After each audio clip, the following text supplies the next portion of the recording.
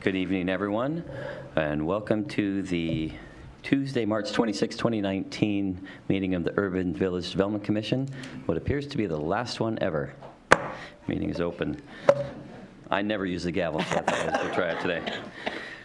We're going to go ahead and start. First of all, welcome. Thanks for coming. Before we get started, I actually want to let people know if you haven't already signed up, we will have some time for public comment tonight. There's a sign-up sheet there, so we ask that you sign up there, and I'll call for it after the applicant presentation this evening. We're going to go ahead and start with the approval of minutes from December 18th, which was our last meeting. Does anybody have any comments or questions on any of this? Okay. I do have one correction. It's on page, should have had it up here. It's on page 9 of 57. And it's the second paragraph under other business and announcements, Lucy. And it says, he continued, this is me speaking, he's not aware of any public process or discussion about the changes of this regarding parking, and that other parking lots such as the one near the movie theater are adopting them too. I actually didn't say that they are adopting because I was unaware. I would like to have that changed to maybe considering adopting these changes as well. Great, okay. Thank you. Anything else? Nope. Okay. All right. Do we have a motion to approve the minutes? Mr. Chairman, he wanted one of those. One time. I move that we approve the minutes from the last meeting, December 18th, 2018. Second. It's been moved and seconded. All in favor?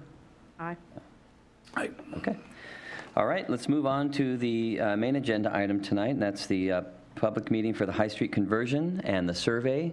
And I'm going to turn this over to Lucy. Good evening. So I have not become a smoker. I've been sick, so I apologize if I'm not totally on my game tonight. But I got off my deathbed just for you guys because I didn't want to miss the last meeting. So tonight, this is going to be kind of a tag team. I'm going to give you the introduction. There are representatives from Hewitt Landscape Architects, as well as Sarah Hoy from the IHCA, and several people from Polygon. And so between all of us, because this is a joint recommendation from the three parties, I'm going to start with the introduction, and then Hewitt will provide a much more detailed understanding of the survey and results, and then the proposal, because they've done most of that work.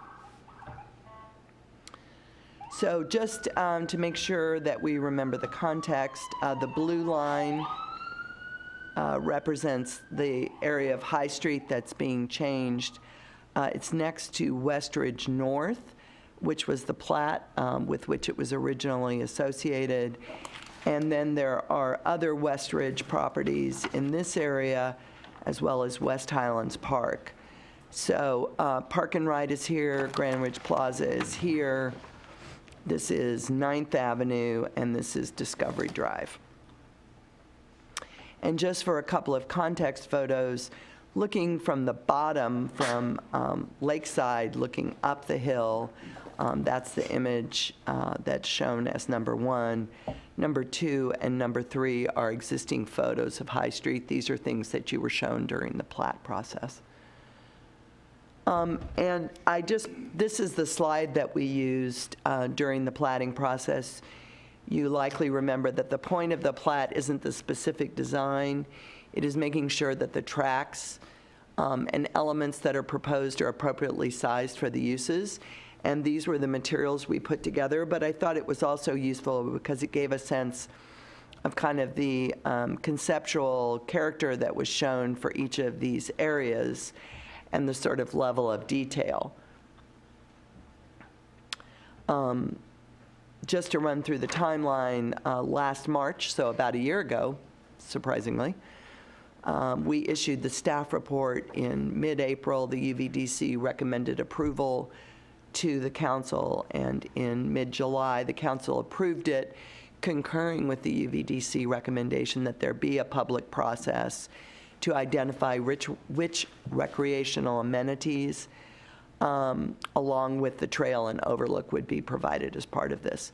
There was a 2-week survey period in late October, and so those are that's mainly what we're going to be looking at now. The survey identified that there were certain fixed elements. For instance, the trail would be created by removing half of the paving. There would be an overlook located at the western edge, approximately where the red star is. There were approximately 3 to 5 recreational amenities of a certain size and location, although they could be combined. We had locations for the east-west trails, which were again fixed, and the fact that residential lots would be 5 to 10 feet away from the recreational amenities that we were considering. So the survey was open for 2 weeks. The survey was created through a joint effort of the same parties that I mentioned. 218 people visited the site and 94 took the survey. The survey was kind of constructed in 3 parts. First, it was a blank slate. What do you want there? And we got some very interesting ideas. And then we had sort of specific categories of ideas: passive, active, child-oriented, and then neighborhood amenities, I think, was the 4th one.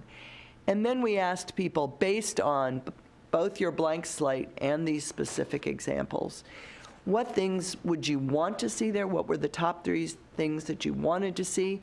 And what were the things that you did not want to see? That was very educational as well.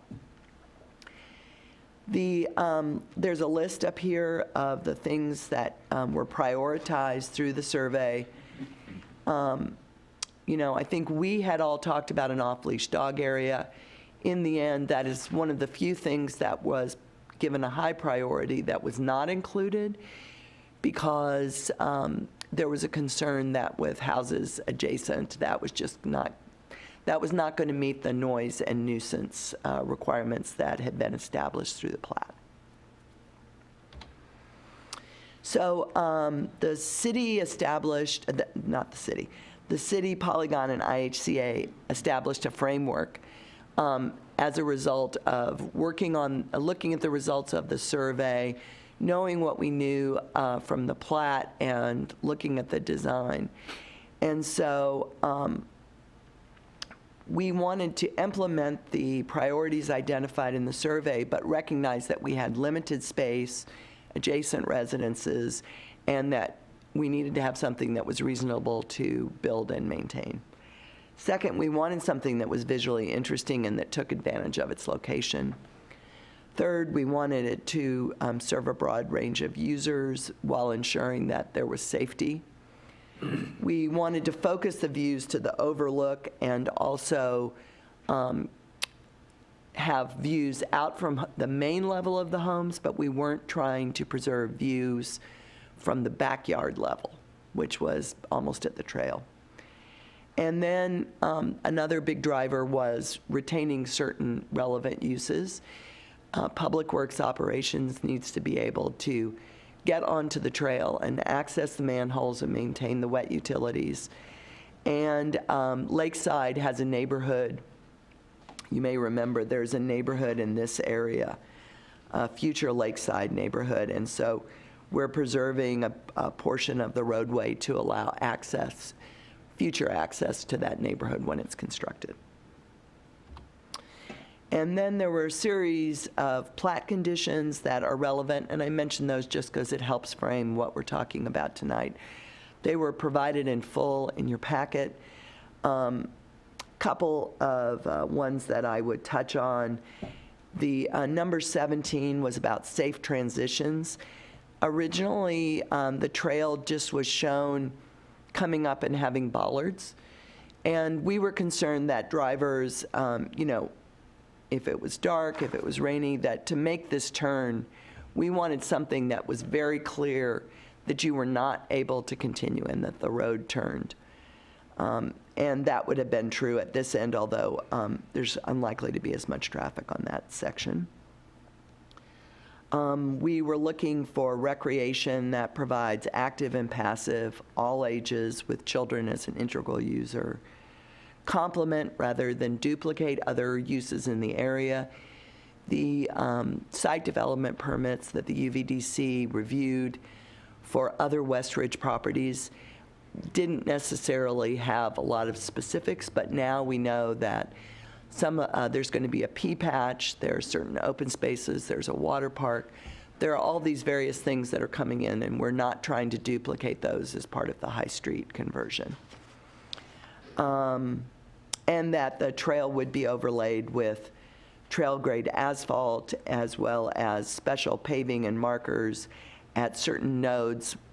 What that mainly means is, where these east-west trails come in that mark various spots where you can connect, that it's very easy to sort of have a sense of where you are on the trail and where you could get to if you took one of those side trails. So tonight, we're looking for comments from the commission and from the public to assist the staff in preparing a decision on this administrative site development permit. I just want to emphasize that this is a conceptual plan, so it's not as detailed as we'll get when we're actually ready for construction. But we're looking at your recommendation based on the survey, and that we be consistent with the plat conditions and implement the development agreement. Any questions before I hand this off? I have none. Do you guys have any? Not yet. Do not. I take that back. I have one to think Sure. about when we get into discussion. You mentioned some of the details on the West Ridge. I don't want to go into a lot of that, but if you happen to have drawings or something that you can share with us later, that would be great. Yeah. Unless you have it now. Like you mentioned water park. When you said water park, you meant like a water feature of some sort? So I'm going to let Polygon talk about that, Okay. because they probably know more about it. But this park down here in the South Townhomes has some kind of water play element, and I don't know a lot of the details. And then this is another open space area, and this is the pea patch. And maybe pea patch is different, but are all of these open to the general public or anyone in the Highlands that wants to go visit and utilize them? Sure. Yes, typically our parks are, even though they're specifically created and meant to serve the immediate neighborhood, there isn't a restriction on other people using it, because we hope that people visit different areas. The pea patches are usually given to the immediate neighborhood first, and if they don't fill up, then it's a bigger area.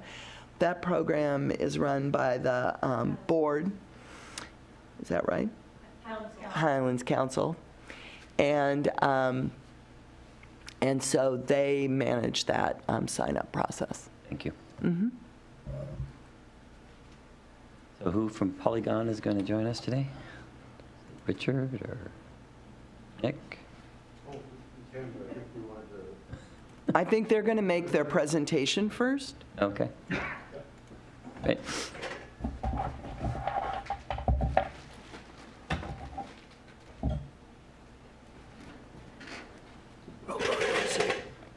Great job. Hi, Matt Porteous with Hewitt in Seattle. I'm a landscape architect and the director of our practice there. The last time I was here was probably for some Grand Ridge work a long time ago. So good to be back in this room, and good to see you all again, and interesting to be here for your last meeting. So congratulations on a long road that you've been on.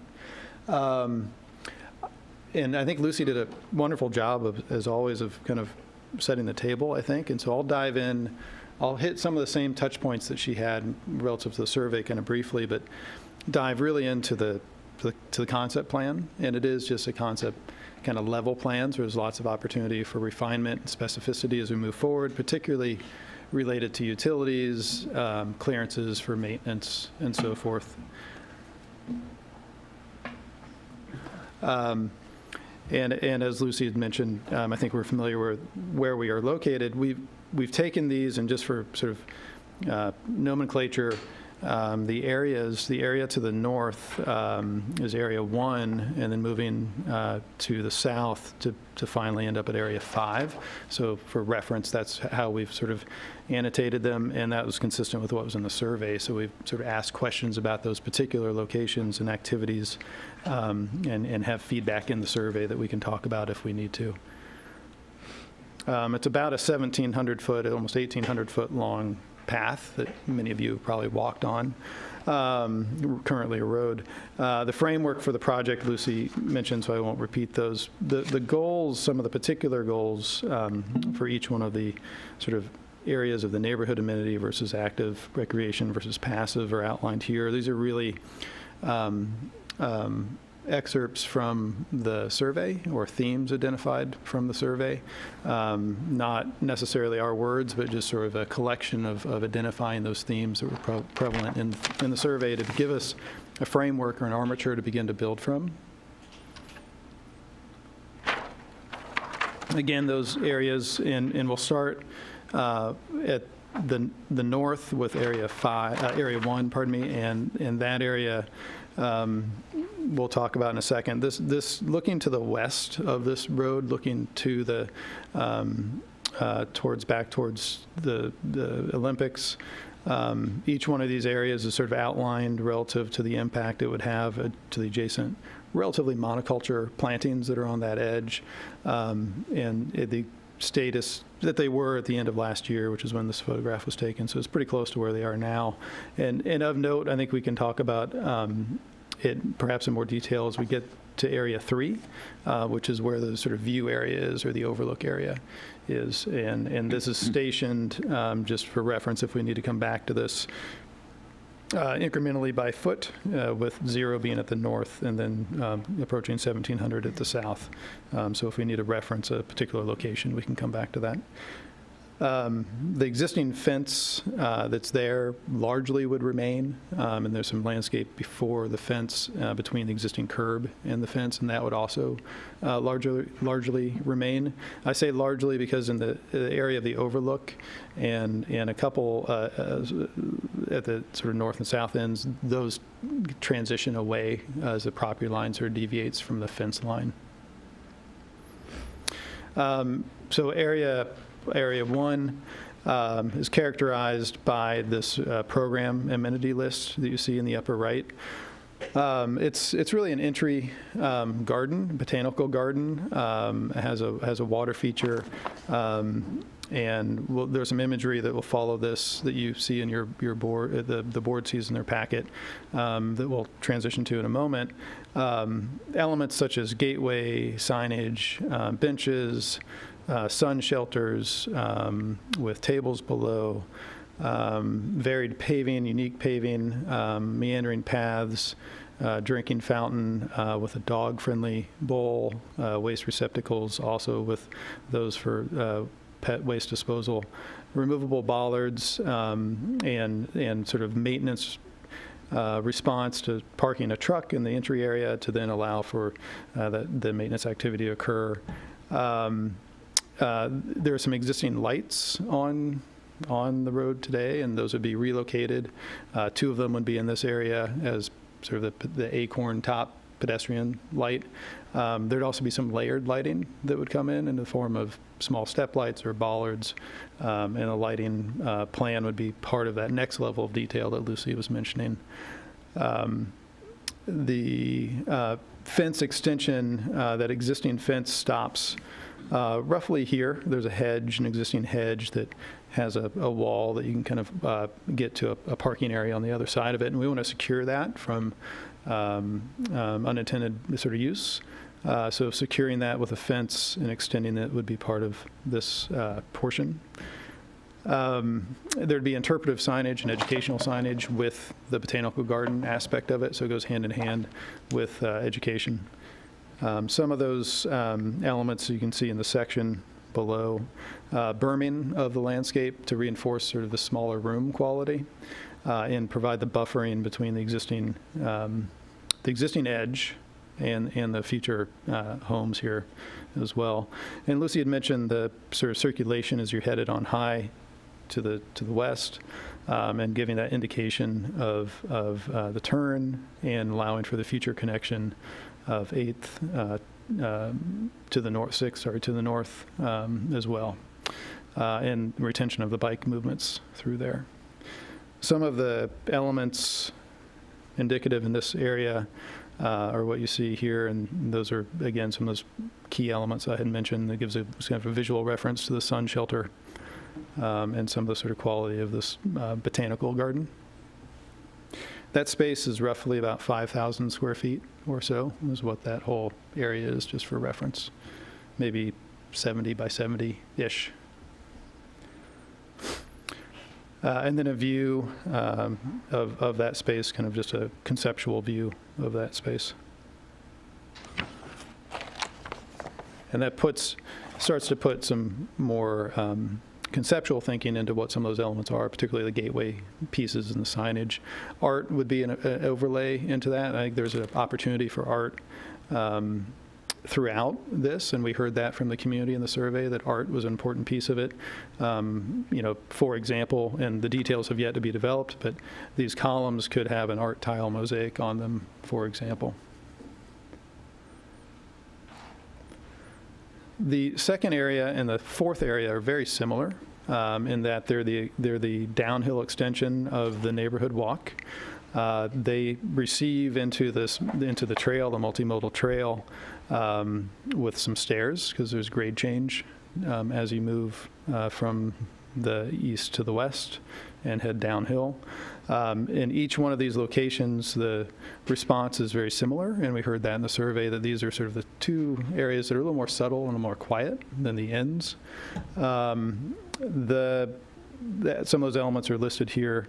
I won't necessarily go through all of them because I know there's other things in the agenda today, but I'll hit the highlights of some of them. One of them is a free library, which is working with the existing free library plan that it's in the Highlands. Some wayfinding with reference to where you are, and if you wanted to use this trail for exercise, which we heard from the survey, a lot of folks would do that. Having markers in terms of, you know, here's your quarter-mile mark, or your 400-meter dash, or whatever you're sort of pacing yourself on. There would be some marker opportunity. Exercise equipment for trailside use. Again, some benches and waste receptacles. Lighting here, but at a slightly lower level. Still a safe level, but the amplification of the lighting would be higher at the ends, a little quieter here. And then some of the imagery relative to those wayfinding markers. The change in material along the trail, so as you're on the trail headed downhill or uphill, north or south, you have a visual and audible warning or clue that there's a connection point happening to prevent some of the potential collision points of those coming down the neighborhood walkway. The overlook is roughly halfway through the trail. It's in the middle section, overlooks to the west. The existing curb line today is also roughly the existing curb line shown here, or the proposed line there. And this new area of land is behind the existing fence that's there today. So the fence is on the backside of the curb, essentially, and there's more property because the property continues beyond. And then there's a steep grade transition down to the quarry below that, and that grade transition is roughly here. So we have two plaza areas, one upper, one lower. The lower one is roughly at the trail elevation. The upper one is up about 3 feet or so from the trail. Connection from that neighborhood walk, and there'd be along that street, there'd be at the neighborhood walk locations some indication, some wayfinding elements that would give clues to some of the same vocabulary that's used at the High Street conversion, either in terms of light or wayfinding marker. And as you transition down, we can actually make a sort of a connection here to this upper level, and then stare down or stay over here, head over to this as a exercise element as well, and swing opportunity, and I'll show you the swing opportunity in a minute. In fact, the exercise area is on this side and the swing area is on this side. This is a multi-generational swing, also called a mommy and me swing, but it's more of a multi-generational swing. A little discovery trail aspect to the smaller side trail from the multimodal trail. Viewing opportunities with seating, a bench that tiers up, so you can get visually above any railing that's at the edge, and yet your foreground has landscape in it, and you're looking to the sort of the future, or the further in the distant view over the quarry. You're actually looking into the valley. There's some existing trees within the right-of-way that would be selectively thinned and pruned to enhance the quality of the pedestrian experience through the area. The landscape in general, and we'll talk to the landscape in a slide or two, but this area would have a treatment similar to the sort of structure, the landscape structure of the Area 1 or Area 5.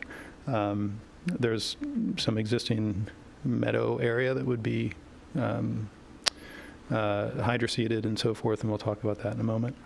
You can see the section through that upper plaza, the trail, the lower plaza. And roughly along the entire length of the trail, the backyards or future backyards of those homes are roughly 5 to 6 feet above the trail. Some of the elements that you see here, and sort of this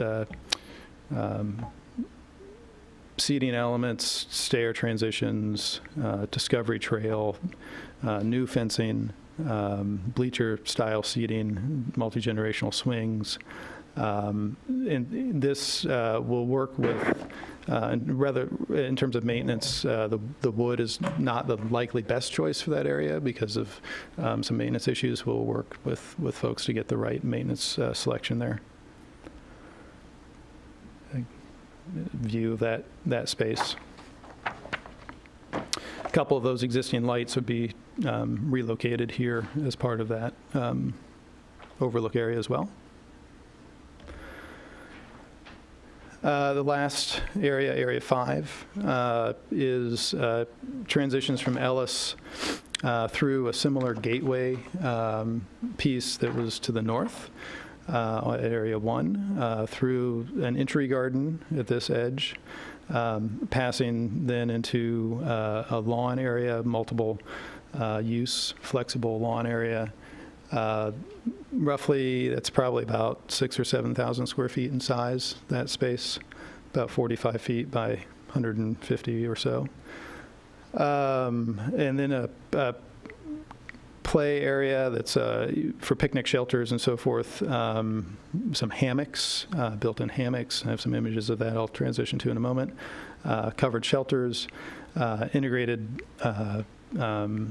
into the paving would be chess or hopscotch and various children-oriented games. Some stairs down. This is actually up a little bit higher than the turf, with some stairs on the edge.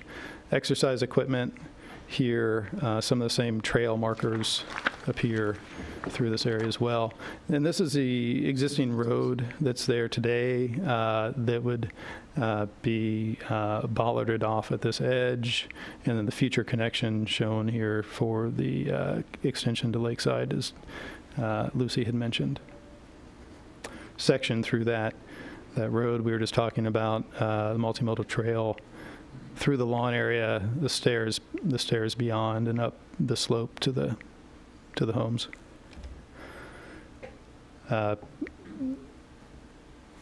You can see the exercise equipment here, some of the picnic tables. Be the same shelters that we had shown on Area 1.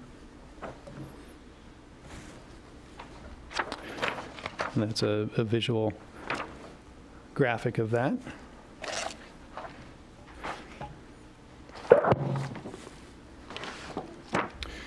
The planting character, looking at this in just a few zones, and a lot more detail will come as this gets discussed further with Sarah and her team. But the tree framework, not wanting to block views, not wanting to impede the maintenance operations along the trail, mainly small trees that would be used, a mix of evergreen and deciduous. Placement would be needed to be choreographed with utilities, obviously. But looking at the sort of general number of them that are referenced here, which is roughly the same number that are out there today, so some of those trees would be replaced in kind. Looking at the understory of that, the landscape area, the transitional mix at the north and south ends, and at the overlook, which provides a structure for the landscape. The entry garden at the south end, which provides the visual interest and seasonal character. There would also be seasonal character built into each one of these areas. And then the botanical garden at Area 1 that we had talked about. And I'll skip over the hydroseed for a second. The existing western edge of the road, where there's existing trees and existing shrubs, and I think from a maintenance standpoint, there's some weeds that do come up through the mulch that's there today. So reinforcing that, helping from moisture retention, and preventing some of the maintenance, putting in an understory there, enriching the pedestrian experience, and then the meadow mix on the slope condition between the zones, providing a relatively uniform canvas that then has highlights coming through it in a choreographed way to provide that seasonality. And that is the end of this piece. I think you have one final plan in your packet, which is the whole sort of tip to tail of this at a scale that you can kind of makes it a little legible. Do you have questions for Matt while he's up there? I know I do. Do you guys have questions? I do, yeah. All right. Commissioner Lee. I got a few. They're sort of random and small. The first one probably refers back, Lucy, to you had the wall height was 4 feet with then I think it was 36 inches, 50% open. When I looked at some of the diagrams, I'll find a decent page to refer to. Sorry about that. I should have made it in my notes.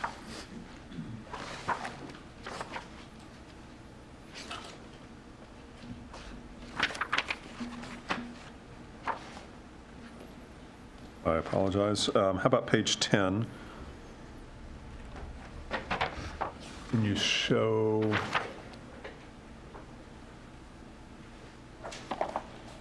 my page 10 is the overlook area.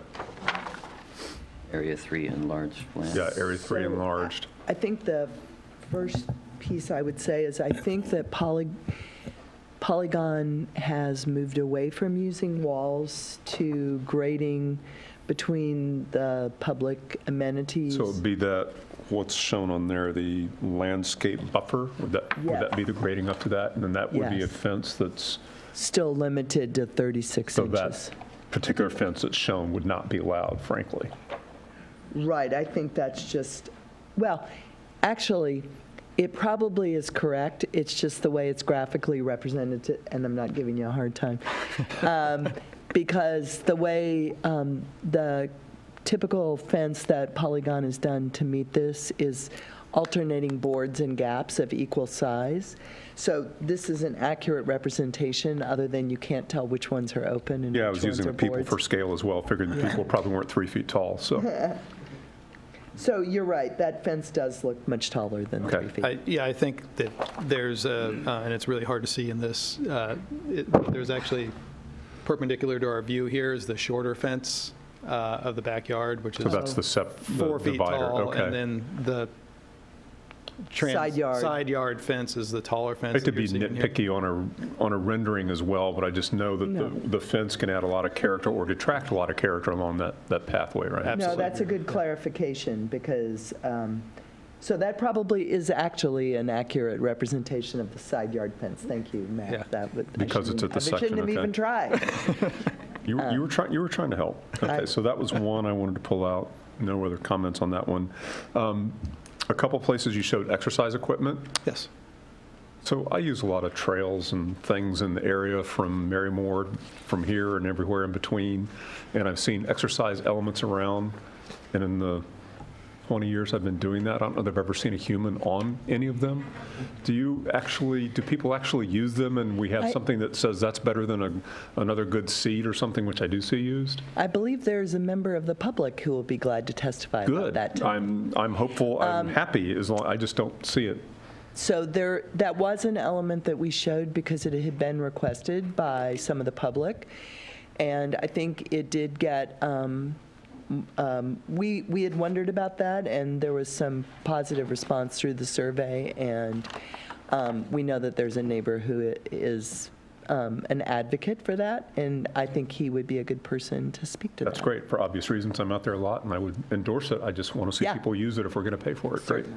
And I would add to that, once that discussion happens, which will be a fun discussion to have, we've, in terms of the character of it, that image here is a little more robust and obvious, and there may be opportunities, and this is a different type of use Right. here where it's a little more integrated and more natural, and so I think we could talk about that a little bit if we need to, because we have seen them used in various locations, and we had similar observations, but we certainly heard it loud and clear in the survey, so. I'm not done yet. Back to page 10, which is the overlook area diagram. Again, I was sort of nitpicking. I was looking for the built-in seating, which would be number 14 on the diagram, and I didn't find a 14 anywhere on the, It's gonna, right here. oh, it's on yours. It's just not on ours. Oh, okay. Oh, I'm sorry. No worries. And that was one of my guesses, so Yeah. that's Yeah. good. And the last thing I had, either at the north or the south end, is there any parking for anybody? I guess at the north end on Highlands Drive, there's the existing parallel parking on the south side, right? So that was a discussion item. High Street, not Highlands Drive, sorry, thank you. It may have been a discussion item with the commission, but it was a big discussion item with the council. And while this is appealing, there's so many people who live close by, and as both a biking and walking facility, there was a determination that the on-street parking and just area-wide parking was sufficient for the way this was intended to be used, and that it was not intended to be, a destination where you reserve a picnic area and invite 50 of your closest relatives to come celebrate. So there isn't any dedicated parking, I guess, is the short answer. I think I would concur. We're going to get a lot of people from Grand Ridge Plaza walking down. I live in walking, running distance to it, so I'll use it a lot. So I agree. I just want to make sure it was considered. Yep. Okay. That's my list. Thank you, Mr. Chairman. Sure. Commissioner Rush. I had a question building on Carl's comment about the fencing on the side yards. Commissioner Lee to you. Sorry. We're having fun, sorry. Tonight. Will that, and this might be more directed at Sarah, but is this going to adhere to the house and garden style setbacks and everything that goes with fences that are put along paths and not having anything less than 50% permeable over 4 feet? Yeah, okay. So, and that's a good point, that for many of these side yard fences, they're just, the next house is the person who Right. is sharing that, and it's different along the limited sections where you have adjacent trails. Yep. The other question I had is, so this is IHCA maintained, it's not going to be city maintained, correct? Correct. Okay. And will this be pulled out of this might be getting a little too far ahead, but master budget, or is this going to be set down to the actual neighborhood assessment? So I don't think anyone who's at the microphone can answer that question. Okay. All Sorry. right, I'll let it go. And the last question I had, you make a comment about coming off of High Street and turning that corner, making a more prominent look at making sure they don't drive straight onto the path. Mm-hmm. I wasn't clear on what it's going to look like.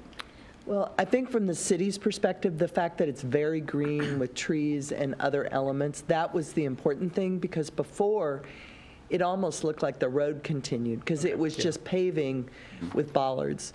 And so to not have any road present as you're looking axially down the road, I think was a big part of the solution for us. Got it. So this is a change to the original plan, where the original plan had just a straight-through path, correct? Exactly. Sounds like it's more like up near 24th and the tennis courts. Yeah.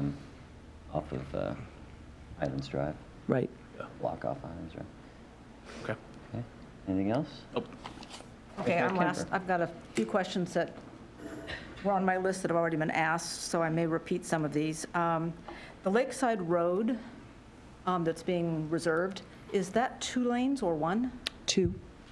Okay, it looked only this big on the plan there. Okay. So it'll be at least 20 feet wide, which is a standard 2-lane fire lane. Okay, and then I guess along with that question, are we also addressing pedestrian safety? Because we've got grass and children and a 2-lane road, so we're addressing that as well? So the road it's on the west side, because north is to the right. The trees and the shrubs and things that are provided, thank you, along there will be part of our separation from the trail. And that is a pretty typical way that separation is provided at Issaquah Highlands. Okay. And we're not expecting, I think the other thing to say is, first of all, we don't know exactly what's going to be in that neighborhood, but it's a relatively few number of homes. And part of having a narrow road that turns, it will tend to slow all the drivers down, which I think is really essential in this area.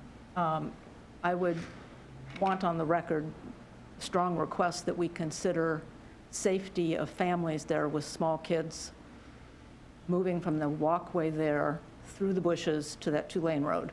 Just something to consider. So just to make... It's just a small strip of grass between pedestrians and children in the street. That's all I'm pointing Right. out. Our planting strips are typically along a road, may only be 4 or 5 feet wide as well. So I think that's where the shrubs, for instance, a hedge along there is a good point. We don't have that level of detail, but it's a good thing to keep in mind that we want something where... How about sticker bushes? That's Another usually question, I just effective. need to be educated. What is a road alignment marker? That was one I couldn't Let's see figure if I out. can find this image for you here. It would be for wayfinding, and as other, There it is. Oops, back one. thank you. There it is. And it wouldn't say this, as other roads in the existing city framework intersect this trail, so you know where you are. Okay. So as you're passing along the trail, you would have a sense of sort of where you are in the bigger picture of things, and you'd pass Okay. through, starting from the south at Ellis, and you'd pass through, and then you'd hit the various roads along the way. Okay, thank you. So for instance, where those east-west trails, many of them align with roadways. So for instance, where Federal comes in, you'd want to know that that trail aligns with Federal. And to that point, right, on this plan, Federal hits right about here. So if you extend that over, you just, as you're on the trail, you just have a reference of where you are, because sometimes it's a little disorienting to be down and away from that area, and just to give you a sense Well, of. it's obvious now, but my brain had a hard time. This has already been mentioned on exercise equipment. I formerly lived in Tallis, and we have an investment of exercise equipment there. So I appreciate the community's input that it is needed. But after 12 years living in Tallis, and one of the exercise equipments was in property right next to my backyard, I never saw anyone in 10 years use it. So just want to make sure we're using the money correctly there. So would like to make sure the public wants it. We'll make them. We'll get out there. Yeah. That poor one guy's going to be in all. That's right. I also had the budget question on how we're going to be funding the maintenance for this. And then the last one is a question that I haven't heard asked, and that's the timeline on, and I don't know if this is the timing for this question, but the timeline for the building of the homes and the building of the park, and how that's going to go, and who's going to be accessing the park while homes are being built, or vice versa. Sure. Yeah, I think that polygon is probably best to answer the Well, timeline there discussion. actually was a plat condition. I'm just grabbing that so I make sure I get it correctly. If you look on, Or 35, page 16. well, I didn't get an official packet, so I'm looking at the actual page numbers in the memo. But think if you it's the look on page one- 5 and 6 of the memo, There's a couple that touch on it in different number ways. 32, I think, Well, it's on page 15 of 57, yeah, but so, I'm not sure I know what tract A and tract D and I so couldn't tract equate A that and to tract D maps. were the north and the south areas, the areas 1 and 5. And then, I'm doing this from memory, but. 35 is really the one that addresses that. Right, thank you. Acceptance of the conversion and improvements must be complete prior to finaling the last 10 homes in the plat. So, The first part of that, though, is that they can't close High Street until they get a couple of the pieces of the neighborhood done. right, so Ellis Drive is complete, so they are able to start and plan to So that's start done soon. now. Okay. Does that answer your question? No, The park has to be done before the last 10 homes are done. okay. I was trying on the map to actually check off lots 34 through 36 and actually see, and I couldn't figure out what was tract A and tract D because the I lot see. numbers don't line up with the map that was given to us. Right. There's more lots than there are on the drawing, so I wasn't able to tell where those. So But with just, can I show something? Sure. Let me just rephrase this. The park will be open before all the homes are complete. There'll be 10 homes left to be built, and the park will be opened. At least 10, yeah. Okay. Right. So tracks A and E, the houses that were immediately adjacent in the plat to those two areas, they needed to have those areas complete before those homes were finalized, so that you wouldn't have those particular areas being constructed after the homes were occupied. But overall, High Street had a longer timeline because it was hard to say exactly how long it would take to I'm with construct you. that. Does that Okay. make sense? Yeah, it does, thanks.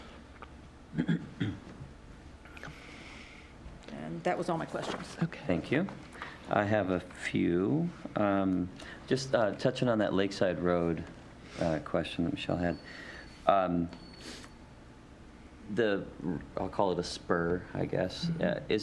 Are there bollards on the south end of that? What's that piece going to look like and for So access to it, basically? So we're going to, the amount of roadway, the necessary width of roadway will be left. There's still a lot of discussion about where the bollards go. One way to do it is to put the bollards, so, we're concerned about people parking where they're not supposed to park. So if you put the bollards all the way at the end, people will probably use it. On the other hand, if you bollard it at the south end, people get used to it not being used and then are unhappy when the road gets opened in 10 years.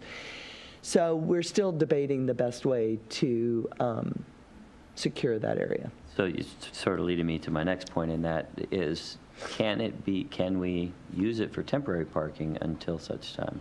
It's not wide enough for people to turn around in safely, because it's not intended, Okay. it's only 20 feet, maybe 22 feet wide. 18-point turn. All right, just thought I'd ask. Yeah. Okay, first of all, Matt, welcome back. Thank you. It's been a while. Thank you. Yeah. Thanks for that presentation. There's a lot of good stuff here. I'm actually very excited about this whole park idea, and have been obviously supportive from early on because I think it's going to be a tremendous asset to the community. I do have a few questions. Let's see. On the dimensions, I saw a couple things here. I'll go to page 7, which is the Area 1 enlarged plan. I sort of counted this up. This is basically going south to north, correct? North to south. So the left side would be north? Oh, The left side is north, yes. Left side is north. right-hand side is south of the section at the Okay, bottom. Yeah, sorry. the homes are here. On the right, okay, yeah. And the existing hedge and the wall are here. So I kind of crude math added this up, about 114 feet wide. What is, I don't need to know every piece, but sort of what's the narrowest width and the widest width of, as we go through the park? I didn't see those, if they're here somewhere, I didn't see them, but we saw the length, but I didn't see the width. So one thing I would add, because while you're doing the math in your head, I'll cover for a minute. One of the things that Matt touched on in his presentation that I think is important to point out is there's the way the road appears today, which is sidewalk, planting strip, road, which is 2 lanes with bike lanes on either side, and then there's nothing on the far side. But in reality, there's actually a lot of extra right-of-way in certain locations and no extra right-of-way in other locations. Planting strip on the west side and a lot of that area, does it go down? Yeah.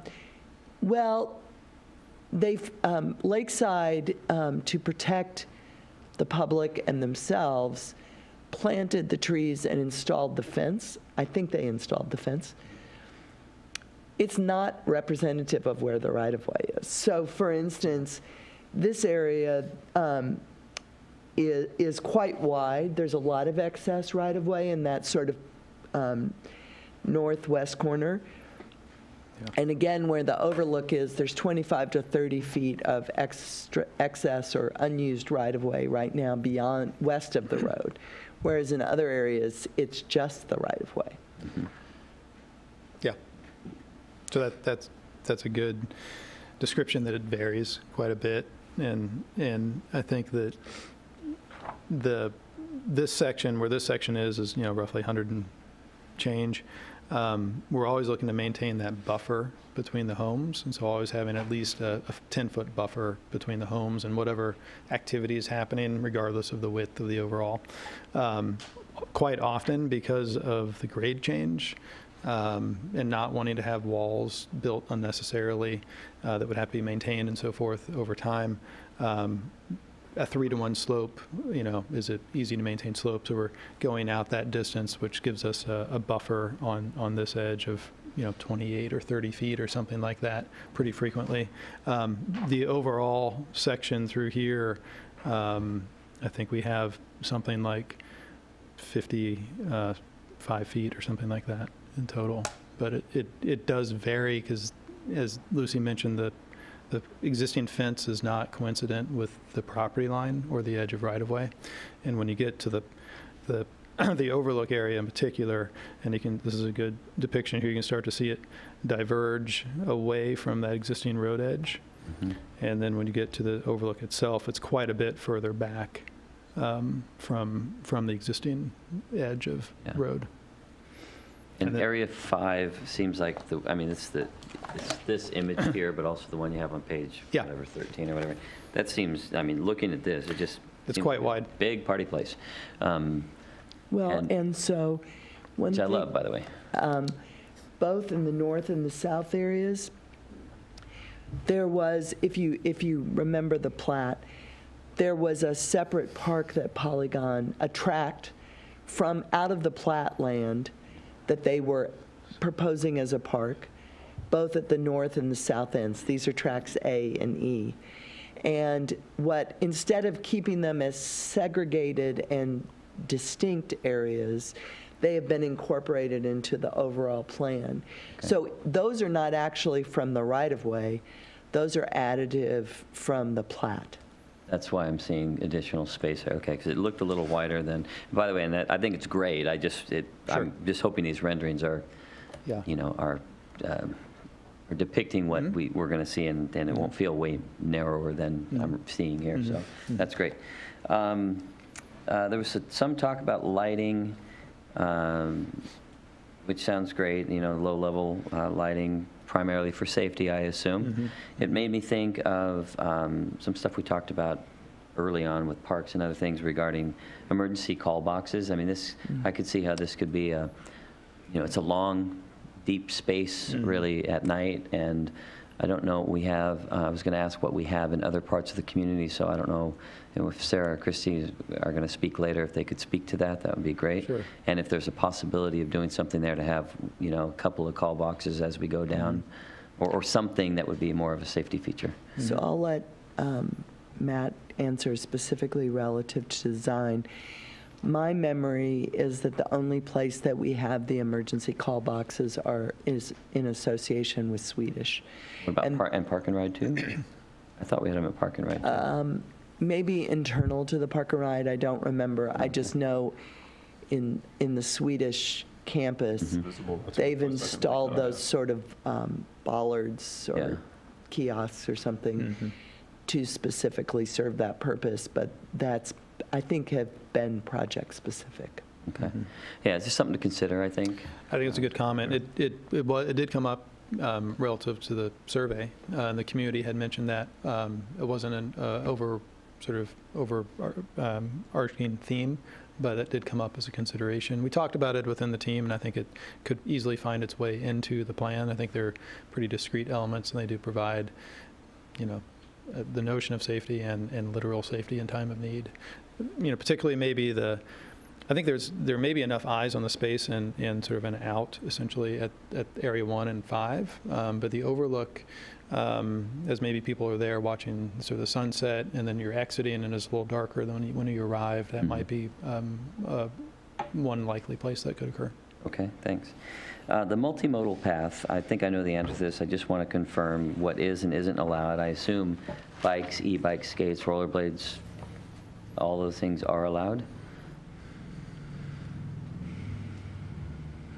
Strollers, obviously, scooters. Well, yeah, they're actually, I don't remember off the top of my head, Jeff.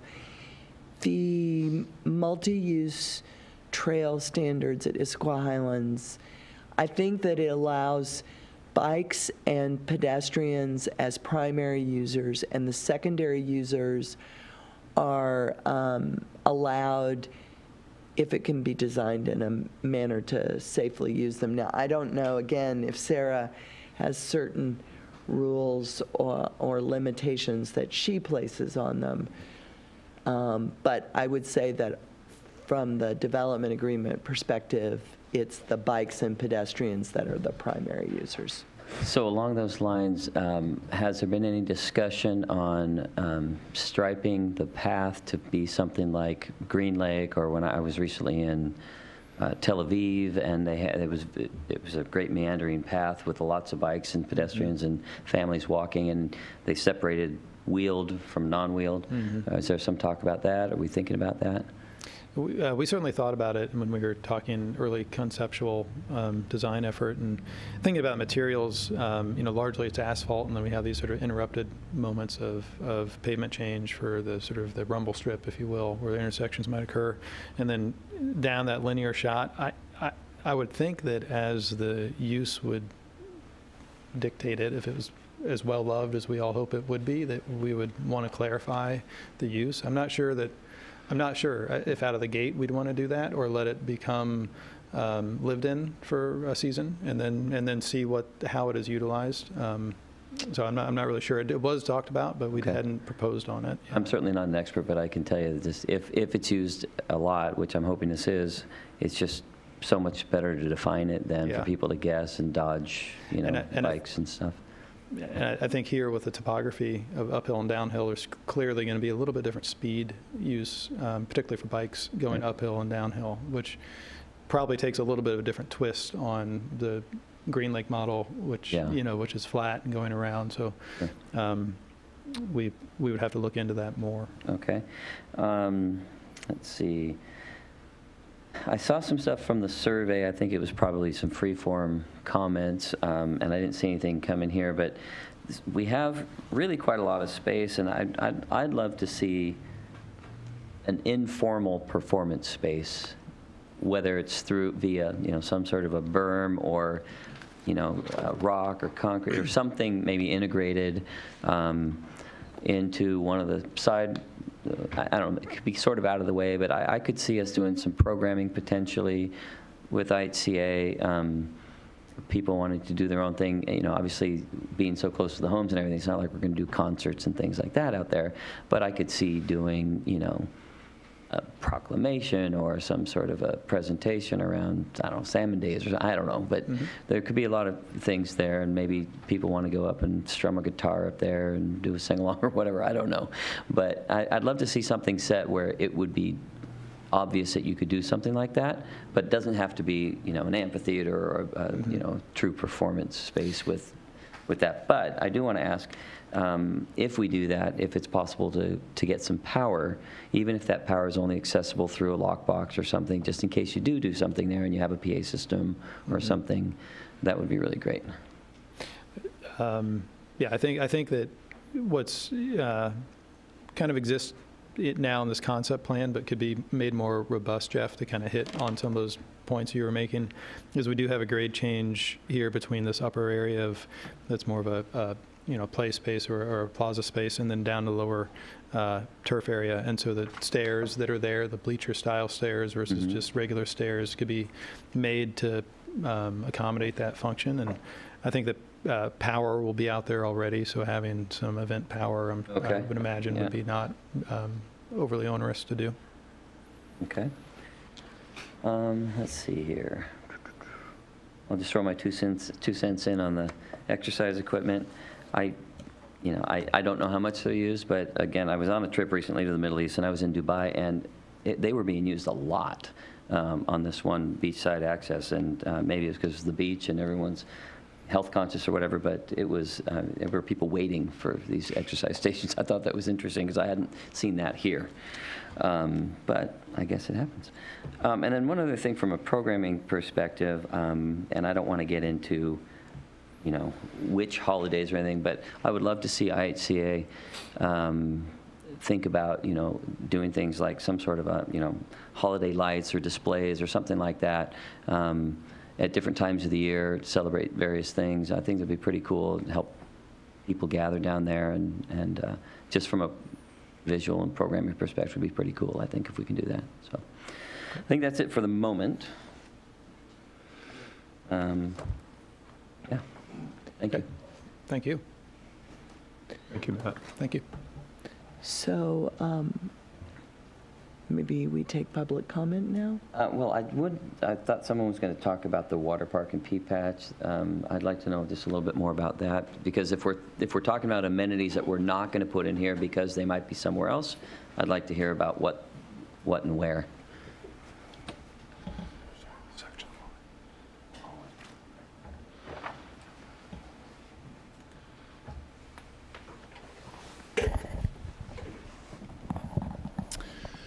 Hi there, Richard, Rawlings with Polygon Northwest. Yeah, so I don't know if you will recall, but let's see, I have to drive a cursor that I'm no good at.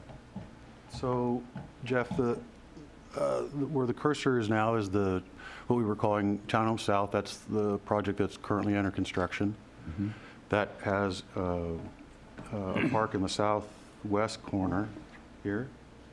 That's currently under construction, and that has that sort of half circle promenade walk, if you will, play lawn, and then that's where we're planning. There's a modest structured play toy for the kids, and then there's a roughly 20 by 40 picnic shelter, and then and the third item that's there is the water feature, which we're just kind of working through the details, but it would be something along the lines of the existing rock that's been drilled up at the first park that was created. I don't think we're imagining the stream type component, but potentially a series of rocks that you could kind of walk around and play on and touch, and that would be wet. But so, okay, is that that helps clear enough? Yeah. Can kids kind of? I mean, I know it's not a stream or anything. Can splash in it and feel it. Yeah. What about adults like him? Well, if he gets off his bike, yeah. Okay, thank you. That's helpful. And then you mentioned the P-Patch. So to the north, here is the Westridge Townhomes North. Mm-hmm. That's not under construction yet. And that has also, excuse me, this green rectangle is another more lawn and plaza and seating type space. And then the triangle to the north of that is the pea patch. And So the reason I asked the question about access to these parks is because we did have one development in the Highlands off of High Street where signs were put up that said park only for resident, like local resident use or whatever. And I just want to make sure that we're not, because this is, West Ridge, that we're not limiting that to West Ridge folks only. I understand the Yep. P-Patch offering it to them first, and then if something's available, offer it to somebody else. But the other parks, I would expect them to be open to everybody. yes. Okay. So we're not planning on any restrictions there Great. on that access. And so also, maybe to support that, the parks that are on top of the vaults, the big square ones, those are tracks that go to the city. So that's actually city-owned property that the HOA will then maintain the surface of. But Okay. but the infrastructure that's below it and the property is a public space. The P-patch would be inside the condominium. If it's possible through a land use process to get that into the IHCA's hands, we would do that. But I don't know that we can create a parcel for that. But we're not going to restrict it. We don't, there are a lot of parks that we don't own. We usually have a public access easement, Yeah. just to make sure that that intent is clear. Great. The Yeah, I mean, like I s- the Brownstone Plaza, as an example, there's a public use easement through that 35 or whatever foot corridor. Right, and like I said, I only brought it up because I saw that happen in the other community, and Was it the YWCA? nope. Oh, okay, we'll talk about it Yeah. later. But I'm not going to be able to come back and complain later, so, I mean, I could, but no one will be here to listen, Right. much like tonight. Okay. Anything else, Richard?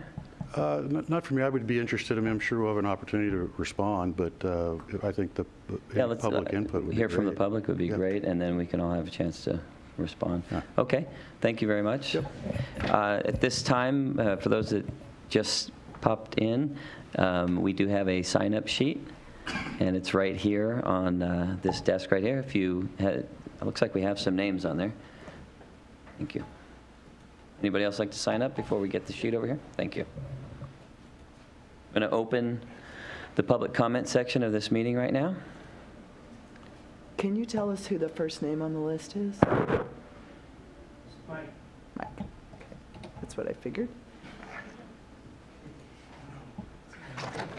So if I could ask you to state your name, address, and Comments are better. keep your comments to 5 minutes or less, please. Thank you. Thanks, Lucy, for loading the presentation. So hello, my name is Mike Zalewski. I've been to several of these before. It's been a long process, but now that we're here, here I am, the one person that apparently likes to work outside. So I am going to give my plug for Hey. exercise equipment, and so thank you Polygon and City and Hewitt for putting that together. This will sort of be my own spin and counter proposal. Take it for what it's worth. I want to provide you the information. Use it how you see fit. So right now, exercise nodes are proposed for 1, 2, 4, and 5, I believe.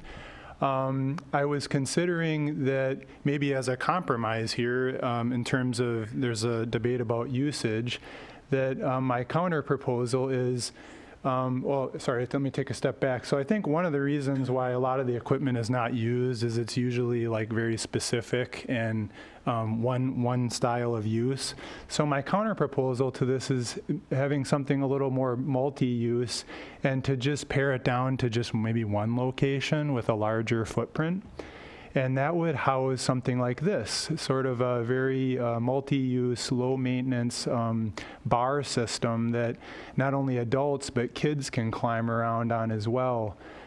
This is, like you said, Jeff, it's very popular in Europe and apparently Israel and some of the urban areas in our country. So here was some possible vendors that you could use. I'll just breeze through these, but I tried to get some quotes for some systems so you can get an idea of pricing. I have no idea how much you can spend and all that, but here's some options here that you can use and look up. Looks like it can be anywhere from 4,000 to 5,000 upwards to 20,000 for pretty sophisticated ones. And all of them seem to be able to be available here.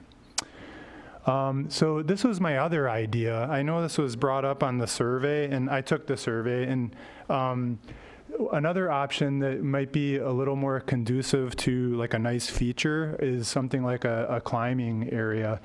These are examples of areas that already exist, but there's no real like premier location on the east side. And I think these look pretty nice aesthetically.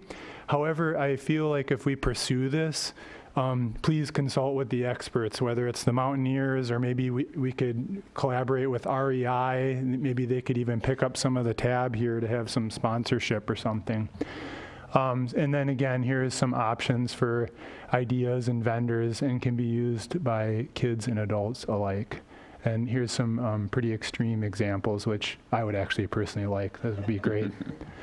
So to close out here, I'm glad that you are incorporating some type of fitness or exercise or active feature, whether it's a climbing option or a bar option. I think it can be usable by both adults and kids, and it's should be pretty low maintenance cost and hopefully remain within the guidance of the noise and nuisances. So thank you. Thank you, Mr. Zalewski. Next on the list is Chris Shanens. Did I pronounce that right? Yes, you did. Shaning. Shaning. Oh, sorry. It's just G, not an S. Hi, I'm Chris Shaning. I live just a few doors down from Mike in the subdivision just south of the new development.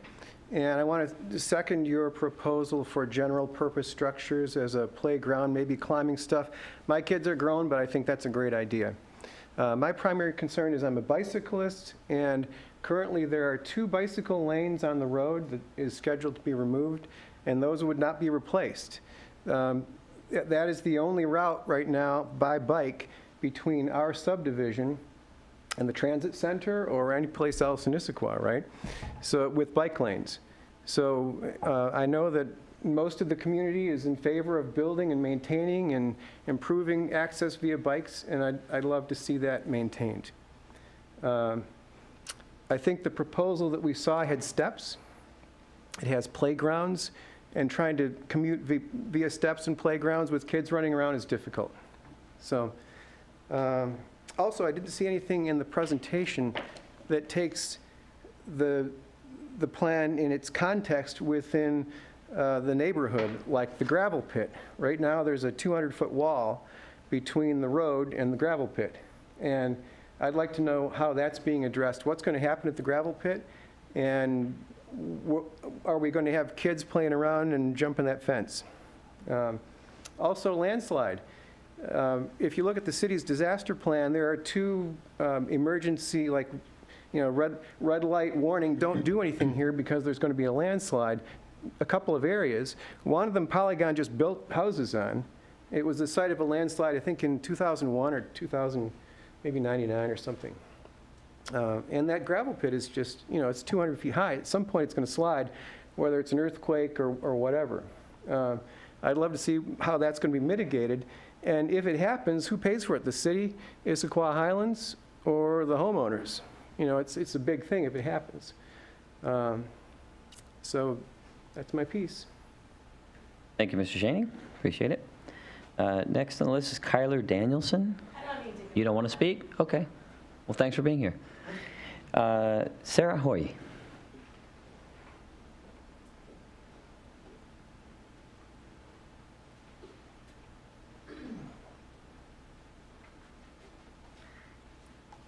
Good evening, Sarah Hoy. I'm the director for IHCA.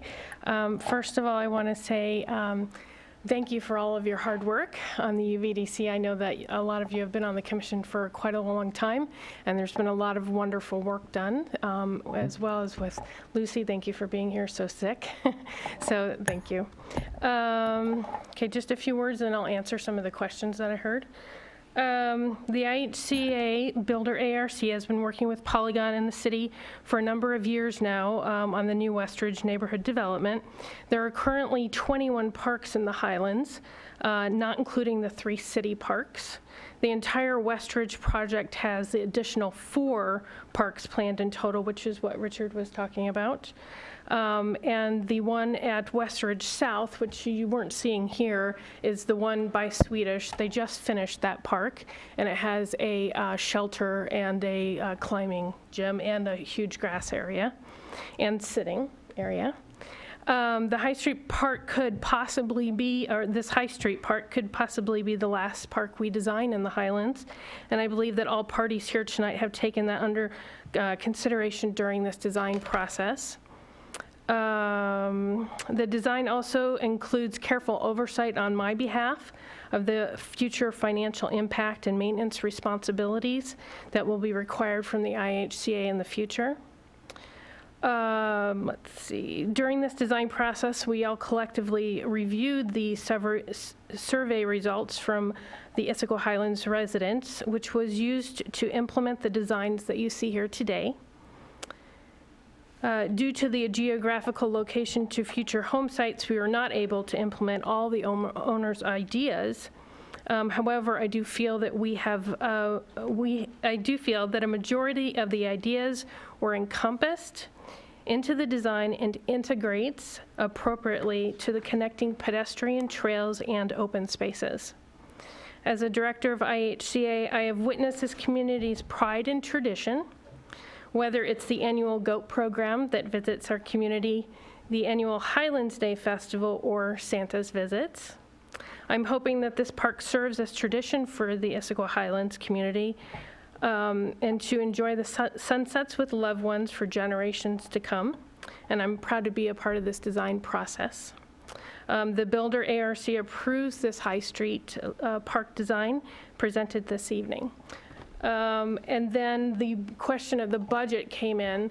It is a little bit complex in this particular area because it was originally designed for the Microsoft campus, so it's considered to be in the High Street sector. So these homes are subject to the IHCA Master Association assessments plus the High Street sector assessments. So everyone in the Issaquah Highlands pays their pro rata share towards the maintenance and landscaping expenses for all of Issaquah Highlands, but we'll also have additional revenue, a great deal of additional revenue from the Westridge homeowners. And then also the condo owners as well will have part in that. So it is will be very adequately funded. And I also would like to mention, we're 1% in the nation of having 100% funded reserves at this point. So out of the 260,000 HOAs in the United States, we're 1%.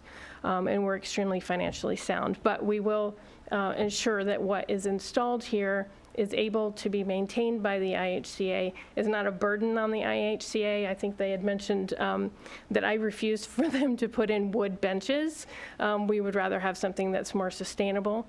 And we look at that from everything to water usage, to irrigation, to lighting, to what trees we know work here and what don't. The white birches are dying out within the community and they're not thriving here, so we don't recommend those. Our landscape and maintenance departments are extremely involved in looking at all these plans as well, because Lyle, I don't know if you all know Lyle, but he's been part of the landscaping since the beginning of time when everything was installed, and he is extremely knowledgeable on what is working and what is not. So, trail rules, good question. We don't really have manpower to go out and enforce who's going too fast on their bike and so forth. If we get a complaint, then we would try to address it. We don't, to my knowledge, we don't have any specific language on, if rollerblades are allowed or not. I think that we would just take that on a case-by-case basis. I do like the comment on the safety for the bicyclists as well as the pedestrians. That was an excellent point, so I think we need to look at that a little bit harder. And I also like the idea of a call for emergencies or some sort of a button. That was actually talked about when we were designing this. And then we'll work with the fire department and EMT to see what they would prefer on notification. I also work with the IPD resident liaison. I can't think of his name right now. Brian Smith. Thank you. And he's wonderful, and I'm sure he can help us, give us some good tips on that. I think signage here is going to be really important, ways to, get to the nearest main entry. When I came on, we actually put placards on each one of the parks, which was never there. And this came about when a child was missing, and it went out via social media, and they said it's Bear Park. Well, nobody knew what Bear Park was, but it was actually Roanoke Park. So that prompted us to start labeling that with addresses, so that if there's an emergency, somebody says, I'm at this park, this is the address. And that's really important for the safety of the kids. Holiday lighting, I'll look into. It's extremely expensive. I know. You just said you're getting a whole lot of money. So. What's that? You just said you're getting a whole lot of money. Yeah. But they're really hard to get on off season. Yeah. So, but I'll look into that. Love the performance space idea. However, I would caution that anything major would have to get a city permit, which sometimes goes with issues as far as parking requirements and public bathrooms and so forth. And then touching briefly on the P-Patch Garden program, Christy runs that program, and she's a saint for doing so. It can be kind of difficult sometimes. That is actually owners pay to get in, and anyone can use them if they don't even have to be residents of Issaquah Highlands. And they're very well used, and I think that would be a great addition. We've worked really closely with the design as well with Polygon for this, for workbenches and water and trash and so forth, based on what we know from the existing P-Patch program. Great, thank you. Yeah. So I'd like to take this opportunity to thank you and Chrissy and Nina and everybody that's been involved up in the Highlands for all of your contributions over the years to the UVDC process, city process, and all the stuff that we don't ever see. You guys have all been amazing and great partners and help us understand a lot of things and respond to a lot of things. So I want to thank you for that. It's been an amazing partnership, so thank you. Absolutely. Yes, you're welcome. All right, thanks. Any other questions? You get your question answered, Ben and Michelle? Yeah, okay. Thank you. And thanks, Ben, for staying on the ARC for resident. He also does the regular residential for all of IHCA, and he's been there for years and does a great job. So, Great. Thanks. All right, cool. So the last one on the list, and not by no means am I closing this up yet, but Brian Smith, would you like to speak? Great.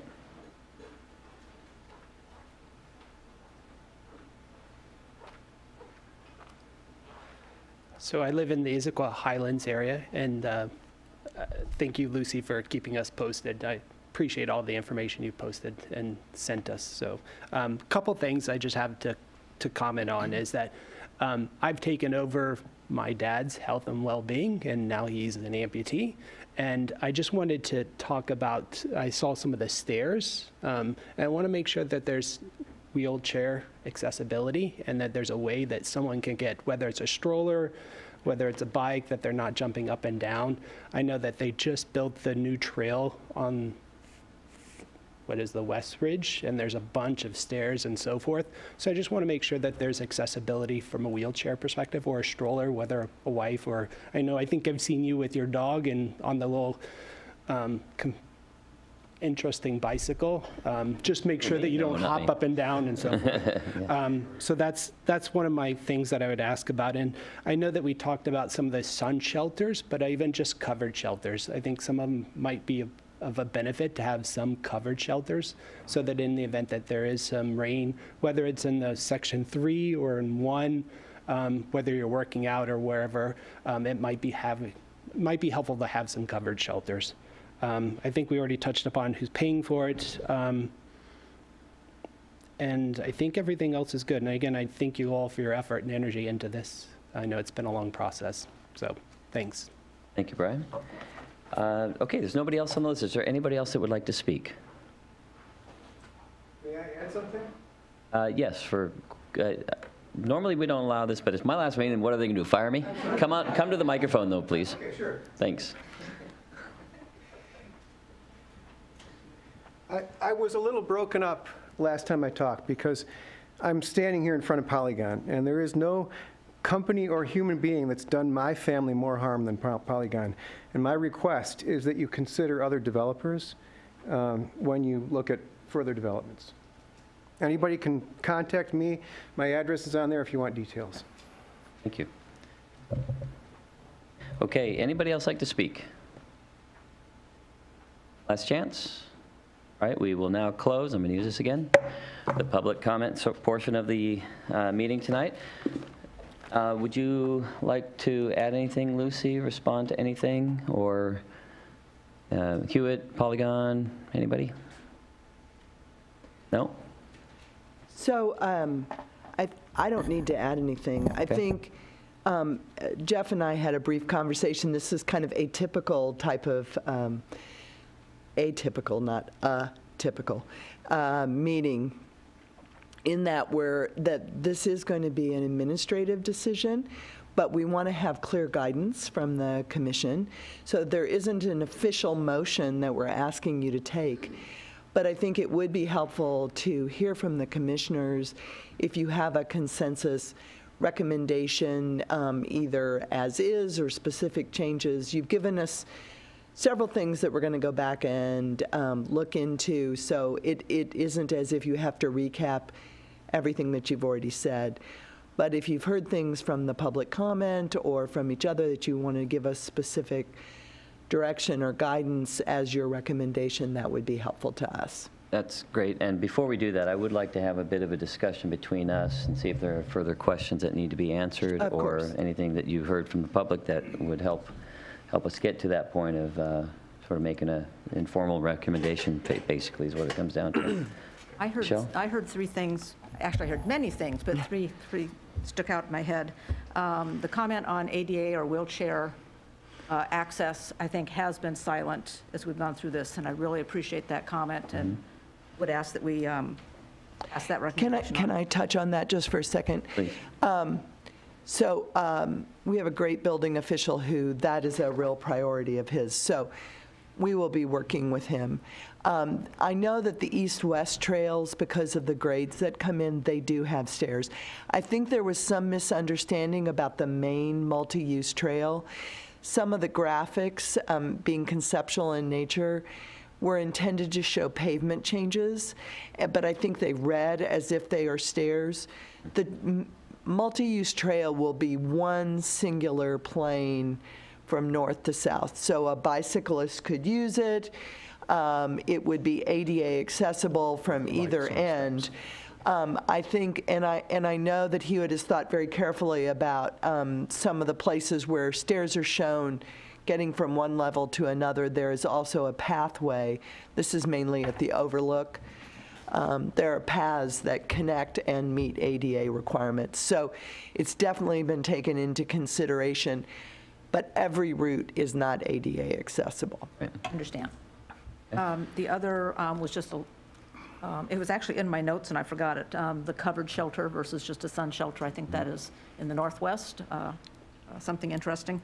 And I would like to amend my hesitation comments on exercise equipment. The exercise equipment that I've seen installed in Talus was exercise-specific, single use. So I think Mike may have left. I was really impressed and was educated in terms of multi-use, multi-age groups, multi-capabilities, and would be totally supporting that.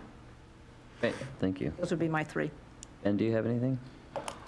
I really don't. I think the only thing that comes to mind is Sarah's comments about this being the last 3 or 4 parks that are being built in the Highlands. This 20-year project is coming to an end, and it's as much discussion as we've had about density of housing. This is pretty much it. This is the end of what's going to be built up there. So I think it's important that we evaluate what goes into the parks, and I think that it's been laid out really well. I think that we've been provided good information, and I look forward to having another space to take my kids to.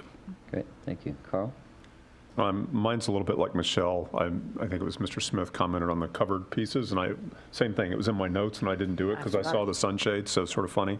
I will look for Mr. Zalewski when I'm out running. I love that he said that. The only thing that I think, in sort of where Michelle was going, I think the ADA piece should be essentially a requirement, not a let's look and consider. Okay. It is a requirement, yeah. Probably why it wasn't really discussed, because sort of a foregone conclusion, but it would have been nice to call it out. But that's important to say, because you wouldn't know that. Yeah. We know that. Yeah. So I guess my only comments would be, first of all, thank you to everyone who commented. All great comments. I do like Mike's idea, if it's possible to have, you know, one area where you could have multiple exercises going on. I think that's a terrific idea, and maybe more useful and utilized than others potentially. I know that all of this is probably in there to some degree, but I just want to say it: dog waste facilities, trash and recycle facilities, bike parking and maintenance I saw there. Just be really thoughtful about where those go, not just there because it fits there, but there because that's where people are actually going to stop and park their bikes. Otherwise, they're literally just going to lay them on the road or on the trail or on the grass where it's more convenient for them. Drainage, I think Sarah talked about that a little bit, but I know we had some real problems with some drainage in a couple of the parks early on. I think by and large that's been taken care of over the years, but I'd hate to see us have to shut that park down for a while because we have to fix something we didn't get done right. And then the part that we didn't really talk about, which is tied to safety, is, and I know that you talked about materials at grade changes and at other locations where the materials change. I'm thinking about the east-west tracks that go, or the east-west trails that go through.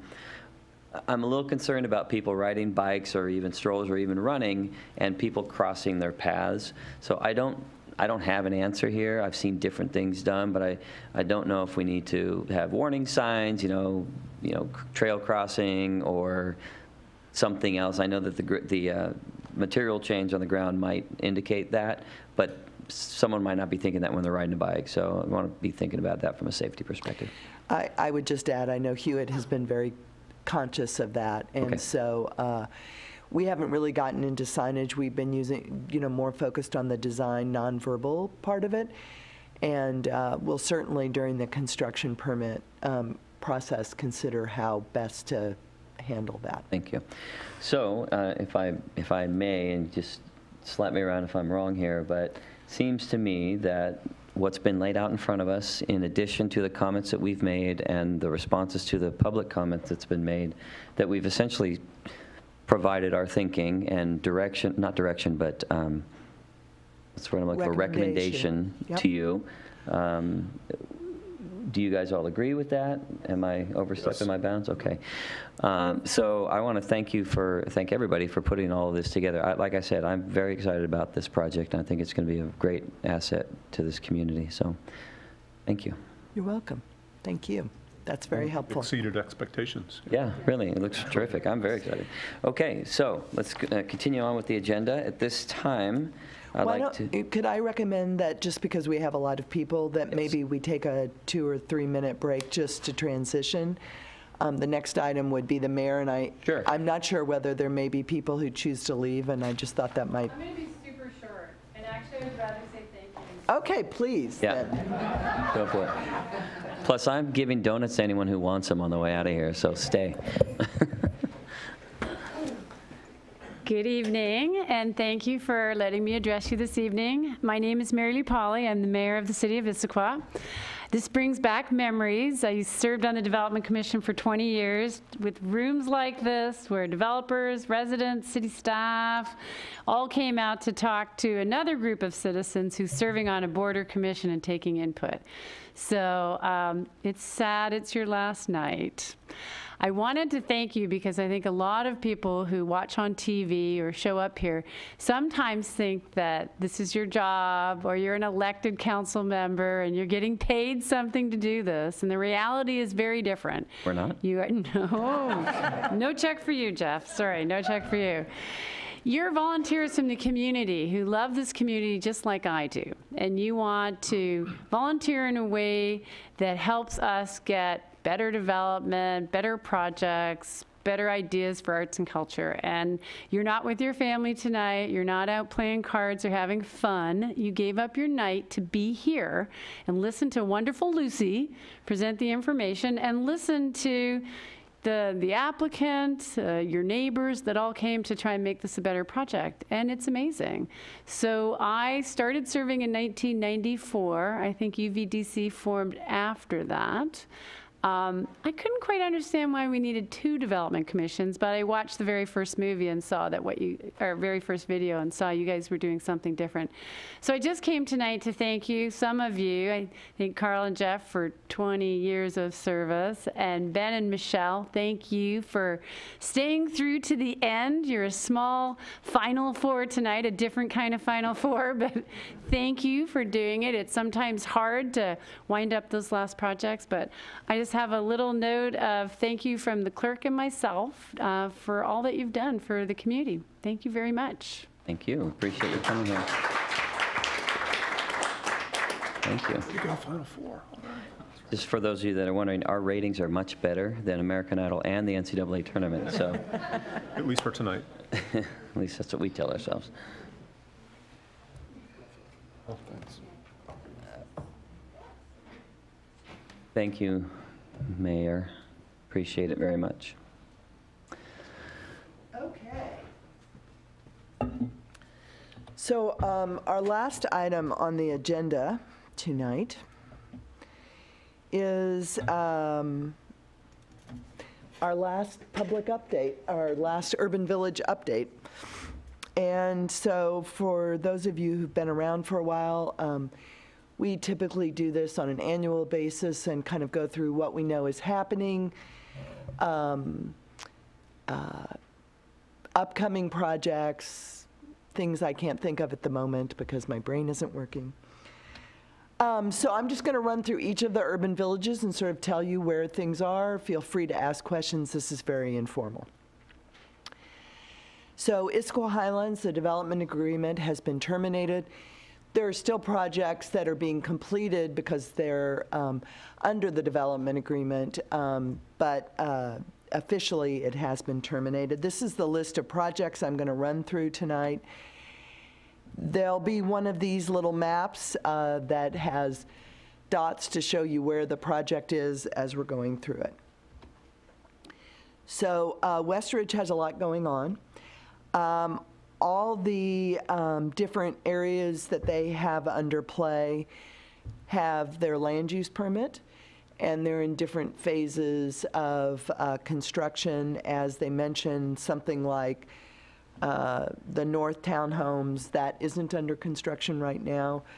Other things like High Street and Westridge North Single Family, as well as the affordable housing project, are moving forward more quickly. Westridge South is down to the final closeout inspections, so it's pretty much done. High Street Collection, the preliminary plat was just resubmitted, and the 3 land use permits are at the Development Commission right now. What's MOB? Oh, thank you. Medical Office Building. Blocks 19 and 20, the reason that I've really focused more on 19 is we understand that City Surf is not currently under contract for the property anymore. So we're not sure exactly what's going to happen with that project, so we're just kind of waiting to hear from either the property owner or City Surf where they get to with that particular project. However, Block 19, the one, this is Marshall's and Home Goods here, and this is kind of across the street. It is about to, if it hasn't already started, it's about to go in. Okay. Crane is there. So I didn't have a good, this is the same one I showed you last year. This is from their land use permit because we don't usually get colored perspectives necessarily when we go through. But this is the site plan, and I think the thing to point out is it's kind of a C-shaped building around a raised courtyard. And the pond's over here and then the trail. And there's another trail that runs along the wetlands. So there's some very nice pedestrian elements that are either incorporated or tied into as part of this project. I threw this in because it's just about to get done, and Sarah has been through the ringer over this project, but it's kind of up by the pea patch off the power corridor, and the maintenance building that she has been working for a long time is just about to close out. Talus, the development agreement is also terminated. We have several projects that are still in play. First are parcels 7 through 9. Parcels 7 and 8, which is, this is 7 up here and 8 right here. Their final plat was finally approved.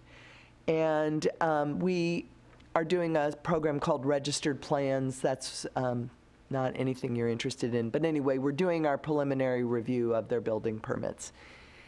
There was also a tract right down here in front of the reservoir that was dedicated to the city, so at some point in the future we'll be deciding what happens with that. It was identified for 2 potential uses. One was either a park or another sustainable building project, kind of like Z-Home. Don't know where and what the city may choose to do with that. Parcel 9, which is here, and here. At this point, there's a series of 4 to 5 walls that are under construction to stabilize the site, and that's our primary focus at this time. Timber Ridge, completely finished. They've built all of their entitlement. The last part of that project was building, converting this sort of corner area into, I believe it was 4 or 5 small units. They could either be transitional units for people whose permanent unit inside the building wasn't complete, or for snowbirds. They had several ideas, but I think they're all sold. You may have heard that the office project had not been successful. That was certainly conveyed to us during the closeout of the development agreement. The school district has the property under contract and has been working with the city in preparing plans. This is their preliminary concept that they gave us maybe within the last month. So north is up here, so SR 900 is here. Here's Talus Drive coming in, and this is Timber Ridge. So there is a building up at the street, and then a track and field down here. This image is if you're standing across SR 900 looking up the hill towards the school with Timber Ridge behind. And I included this one just because this is standing on Falcon Drive, let's say maybe around here or here, looking down at the school. And the reason I show that to you is I want to give a sense of how much topography there is. It is a very challenging site given how many things need to be flat, you know, like a field. But their building is almost 5 stories tall from the lowest level over here all the way to the upper level.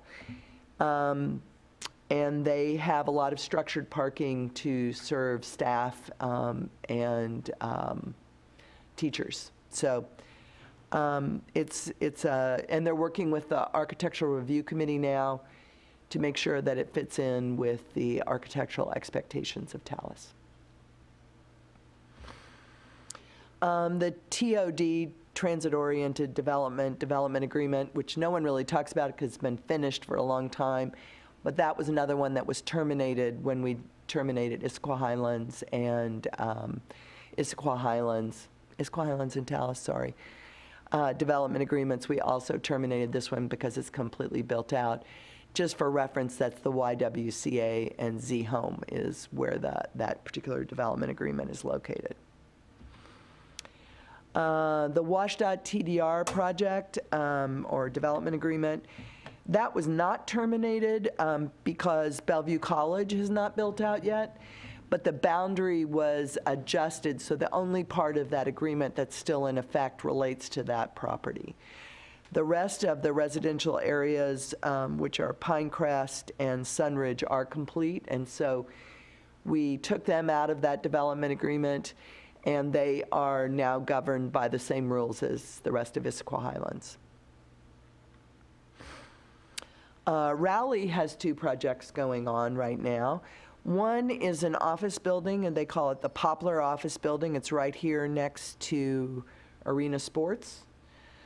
And it has, 4 levels. Ground floor, they're hoping to get a daycare in about half of the ground floor, and then potentially some kind of retail in that ground floor. They'll see how well they do. But with the residential coming in at Gateway as well as Arena Sports, there's some opportunities for synergy.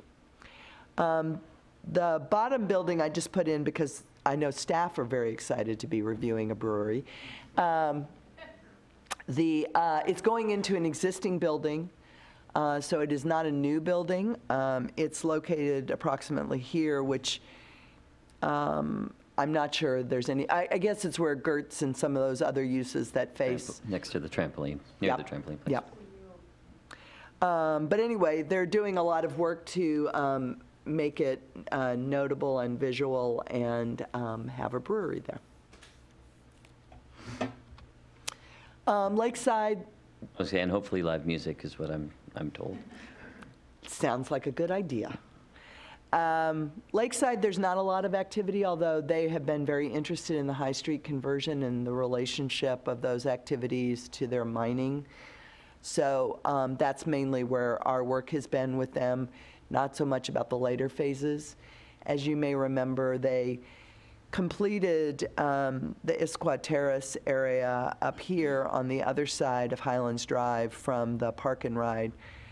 The rest of the area will probably not be undertaken until they've finished mining it out and have kind of rebuilt it and are ready to reclaim it.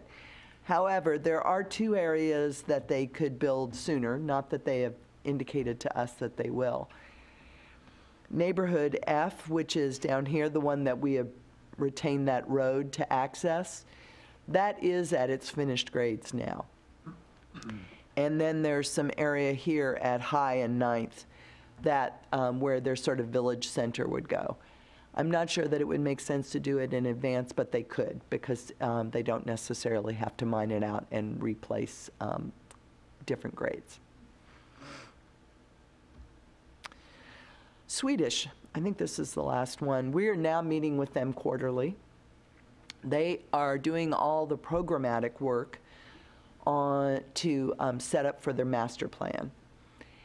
And then because they have certain requirements when we approved this temporary parking lot across Blakely, we made it clear that that parking lot, while we understood from a functional perspective that it was needed to ensure that the hospital and medical office building would succeed, its location and design was not consistent with the development agreement.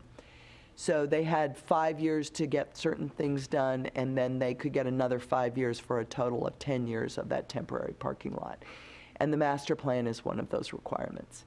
So they are working towards a master plan, which we look forward to hearing about, but have seen nothing other than know that they are working on the programmatic piece. You may be aware that Swedish merged with Providence. And so it's taken a bit of time for all of that to settle out enough to figure out where, as an organization, their funding's going to go, what kinds of services they are providing in which location, and to really get a good sense of what uses are most successful here. They did last fall finish building out the last of the hospital beds. They had 175 hospital beds and a very specific deadline in which to put all of those in place or they lose their state certification. So they achieved that, which was really great. And so I think now that that's done, they're turning to that next phase. Any questions on the urban villages? Yeah, actually, I do have a couple, but I'll defer to the commission first if anybody has any questions or thoughts. I do not.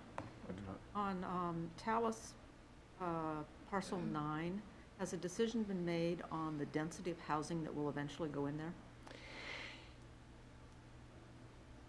So we're under litigation, so I'm not going to say very much. I'm just going to say that there is a preliminary plat that's been approved for 90 houses. That's what I can say now. Thanks. First of all, thank you for that update. It's very helpful. We've really seen a lot over the years. And I have to say that it's really been generally pretty consistent, I think. I think the Master Development Agreement was, while it had its moments and, arguments and thoughts from different angles, I thought it was relatively consistent. I know there were different agreements, but basically I'm thinking of the Highlands in particular, and Talus really, but they've really been built out generally to what I think everyone was expecting, with some exceptions, right? And it's an amazing place to live and be a part of, and I just think that so many people have been involved before I got involved, since I've been involved, and all these, multiple mayors, and Mayor Pauley has really stepped up as she started in here. So it's been great. So thank you for all that you've done. And I wish Keith was here to thank him as well, and Candy and Gayla and everybody else that's been here over the years, and Susan and, well, Mike Martin and, everybody really. 2 questions I have. One is, I don't remember the what it's called, but across from Cafe Ladro and the dry cleaner, there's that piece of land that was going to be, they were talking about the IHCA office. What's going on right there? So I'm going to say something, and Sarah can tell me I got it wrong. My understanding is that they pursued that, and in the end, the dry utility infrastructure that was already installed in that location would just have been way too expensive to relocate to be able to take advantage of that. So at this time, they've abandoned that piece of property for that use. So is there potential for future development there? And if so, does it go to the Development Commission, or what happens? So that property is ASDP? owned by the IHCA, and and I am doing this from memory. All the property that is owned by the IHCA was zoned for some kind of community facility. Mm-hmm. So for any thing other than the IHCA's use, it would require a rezone, which would be a public process through the council. Okay, thank you. And then the other question was, and I have to ask it because we're not going to be back again, but did anything ever come of anybody's research or discussion with Regency Centers about the parking situation out there? For those that don't know what I'm talking about, some signs went up. They're now restricting parking to 2 hours, and where the Starbucks and Jimmy John's and others are, and are fining automobile owners $50 if you're there longer than 2 hours if they happen to ticket you. And that was against everything, in my opinion, that we all talked about over the years, and there was no discussion as to whether or not or why that was happening, and nobody knew it was coming, and it just sort of appeared. So coincidentally, I was meeting with Craig Ramey, the vice president in charge of that project, not long after your meeting. I mentioned to him concerns that were raised. I sent him the clip of the meeting so that he could hear all of your comments, because I think it was important for him to hear. I think Jeff and Michelle in particular, you had very specific experiences with the enforcement folks that were not very positive, were not positive at all. And I wanted Craig to really hear that on in a first direct kind of way. So I sent that to him.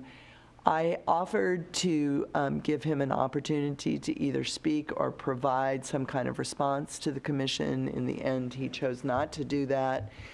The other piece that the city has been doing, there was a detailed parking survey.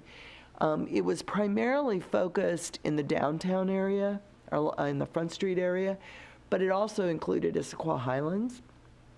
And I sent that to Craig because I wanted him to see what the survey had shown in terms of usage and when things were full, and trying to provide some objective information around the perception that people had. I'm not necessarily disagreeing with his concerns that the Bevmo parking lot was being used by people in the park and ride. And, you know, frankly, I expressed some of the same concerns that 2 hours was not a length of time that necessarily meshed with the way we understood that that would be used. We had a good conversation, and that's the last I heard. Okay. All right, well, I guess we'll just continue to monitor it as best we can, and I'm officially out, so there's nothing I can do, I suppose. Okay, well, those were my questions. Thank you for that. Any other questions before we move on? No? I have a couple of other little pieces. Okay. So one thing I wanted to point out, because you won't have these updates anymore, the city has, on the city website, this is the homepage of the city, and this new development box that's on the front page, if you click on that, you are taken directly to our active projects map. And that shows you, it's not every single thing happening in the city, but it's sort of the, sometimes even quite small, but, you know, mostly moderate and large size projects that are happening. The colors indicate whether they are in review, which could be either land use or construction, and then the gray means they're under construction. So, and if you, when you get there, if you're interested in a particular project, you can click on it, and on the left-hand side, you will get all the contact. You'll get, there's other links to the selection of documents that are available for the public to review. So I want you to know that there are other ways to keep track of what's happening in neighborhoods that you're interested in the city. Great. Thank you. I was on there today. Good. I mean, we use it a lot. It's been really good with the school district and the county. A lot of people are using it, so that's where it makes us very happy. I had sent you an email earlier and was interested in lessons learned. I think you have started to say some of those, but we would really, before we lose access to you as a commission, not to you as individuals, want to hear if you have some lessons learned from your time on the UVDC that you would be willing to share with us, just to help us make sure we take those things forward. Okay. Anything else? There are a couple of upcoming things that I wanted to mention. The city's strategic plan, which we came and did a survey with you as part of the kickoff. There's a presentation later this week at Planning Policy Commission in the evening, and there's also an online survey. So I encourage all of you to take the survey, looking at the draft strategic plan, and give us any feedback on that. The Puget Sound Regional Council is also doing a Vision 2050 plan, and there will be public comment at the April 8th, I think it's council work session, or maybe it's the council meeting. Feel free to participate in that. And then we have to make a motion at some point. Mr. Chairman. Hold on a second. Oh, yeah. That's the bad news part. Okay. Is it appropriate to say my parting comments before this or after? I would love to hear your parting comments now. I'll keep them brief. I've mentioned a couple people, and I've mentioned, thanked a few people, but I do really just want to overall thank the commission for the work and time that they put in. It's been a pleasure serving with you. Carl and I have served on this for at least 10 years together. We've been friends for 20. I've been on the commission for almost 20 years now, so I've seen a lot and I've enjoyed it, and I can't believe I'm still here, but I can't say that after tonight. But also I want to thank our viewers, who I know you are plenty. Hi, the two of you that are out there right now. And the general public, the residents and others that have come in, we've had people like David Kapler and Connie Marsh and others that have come in many, many times, spent a ton of time researching things, responding, giving us ideas, changing our minds, enlightening us, all kinds of things. And I really want to thank them. I know they're not here tonight. I was a little surprised. I was hoping they would be. But it should go. We shouldn't leave without thanking all of them for their input, because we're just a few people that have dedicated a bit of time to doing this for one reason or another. But there's so many other people in this community that spend a lot more time in some cases doing things and understanding things before we ever get here. So I just think that they need to be recognized as well. Thanks to the city staff. Lucy, I know you've sacrificed a lot, and as have Keith and others. But it's also been a lot of fun to hang out with you guys and work through a lot of this stuff. So thank you, everybody. It's been a pleasure serving, and also a pleasure being the chairman for a few years here as well. Thank you. All right. Can we give you that information later? The lessons Sure, learned? you can send. They don't want it tonight. Yeah. So. And of course, we're not going to close on time. This is great. All right, would anyone like to make a motion? Mr. Vice Chair? Mr. Vice Chair, I move that we delegate the commission's authority to approve and file the March 26 UVDC meeting minutes to the commission chair and staff liaison if no subsequent UVDC meeting is scheduled prior to August 30, 2019, or another date by which future meetings might occur. So moved. We have a motion. Do we have a second? Second. Second. All in favor? Aye. All opposed? All right. Motion passed. All right. We're history. So now it's time for a party. All right. So, yeah, thank you very much. We'll close the meeting now at 9:05 p.m., our final meeting. Thank you very much. We do have donuts, and I swear if you don't take them with you, I'll have to take them with me. So please take some.